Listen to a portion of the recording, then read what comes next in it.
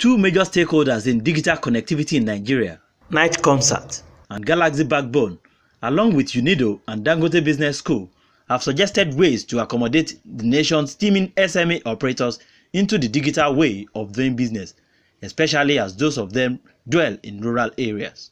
The organizations, through their representatives, took turn to make the call at the 4th National Dialogue of B2B Nigeria in Abuja, which has the theme Digitizing SME Space for Profitability. So government can come out with a policy that will bring this connectivity to remote areas where these SMEs are operating. And with this, a lot of ease of doing business will automatically spring up as a result of these connectivities that will be available in remote areas where terrestrial network, fiber optics cannot go. Just as government can partner with NIGCOMSAT, which is their own asset, to now take this thing to remote areas where these SMEs are. And in that way, they will be able to stimulate the digitization process. Thank you. Technology has come to stay, and we cannot run away from it. But we cannot digitalize when the key players, those service providers, are not working with the team to make it possible. We have so many service providers in the country and regulators.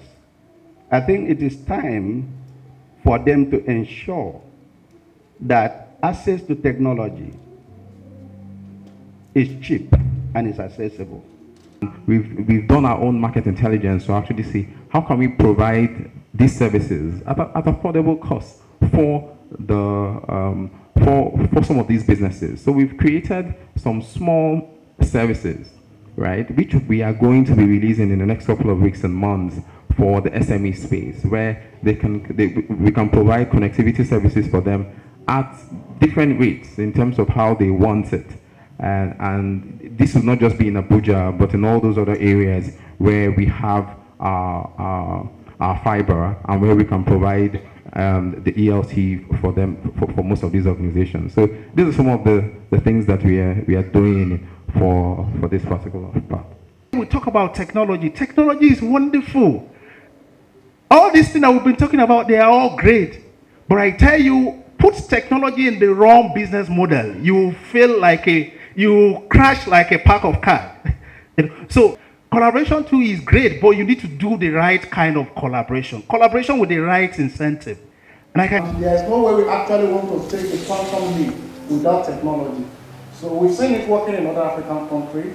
I've seen a lot of my colleagues in Nigeria who are actually handling phones that want $500,000, more than $1 million, and there's no connection between their business and those phones.